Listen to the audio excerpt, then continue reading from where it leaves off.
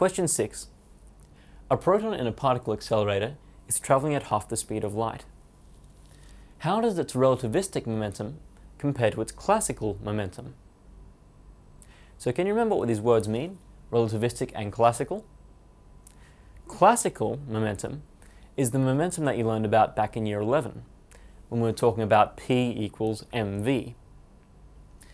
Classical momentum says that momentum is proportional to mass and proportional to velocity, and that mass is constant and doesn't change.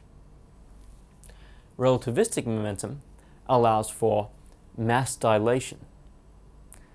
In relativistic momentum, we have to increase the mass by a factor depending on the velocity.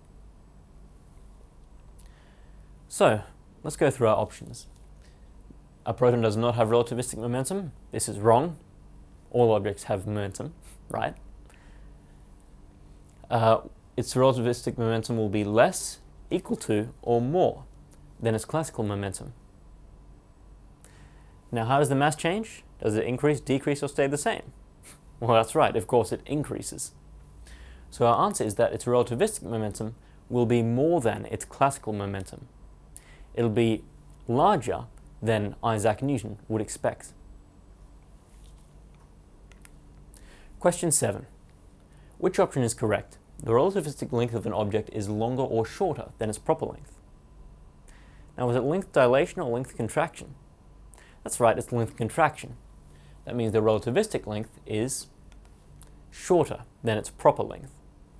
Remember that the proper length of an object is the length of that object when it is not moving. It's also known as the rest length.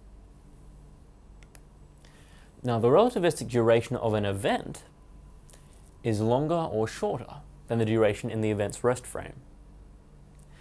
So this has to do with duration, or time. Now, is it time dilation or time contraction? It is, of course, time dilation. So our answer here is that the duration of an event is longer than in the event's rest frame, or proper time. Finally, the relativistic mass of an object is larger or smaller than its rest mass. Well, of course, it's mass dilation, right? So the relativistic mass must be larger than its rest mass.